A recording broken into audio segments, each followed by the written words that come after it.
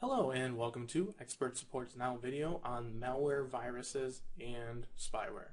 Today I'll be showing you the Security Shield antivirus program.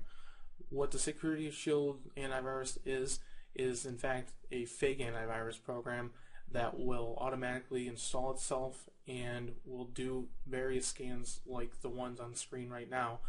And what the Security Shield is trying to do is trick users into purchasing their software, and hopefully by doing that it will claim to clean out your system when in fact if you were to purchase the software it's not going to do anything for you. The best course of action for the Security Shield antivirus program is to just remove it off your PC. If you let it sit there, it's going to continuously bug you, show pop-ups, and do this little scan every time you start up.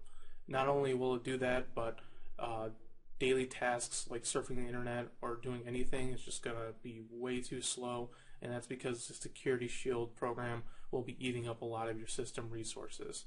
So if you were to let it do its scan like so, it's going to show you that you have some infections, all of which are not true and just a way for the program to scare users. If you wanted to remove all the threats, it's going to say you need to purchase a program, and when you go to purchase it, it's going to lead you to this little website where you can order its program. It should be noted that most software that people download won't ask you to purchase them in order for it to do what it's claiming to do. This is just a tactic that the people that design the software use to trick unsuspecting users. So if you were to try to get out of here, again, it's going to pop up a bunch of different warnings. Even when you close it like that, it's going to sit in the bottom corner of the screen. If you were to try to click on it again, it's just going to keep on popping up, and it's just going to be a giant annoyance. If you were to search for it under the processes and such, under Task Manager, it's not going to be a visible process. When the program was designed, it's designed to kind of run silently in the background, not letting people actually get to it. And actually the best way of beginning removal process of this is to get started in safe mode.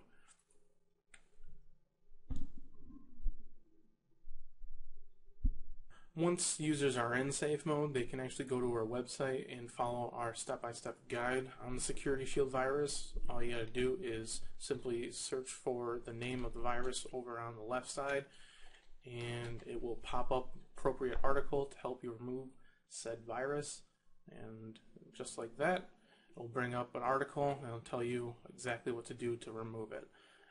If you're having trouble still removing it, you can always get in contact with us and start a remote session over the internet, and we can actually remove it for you.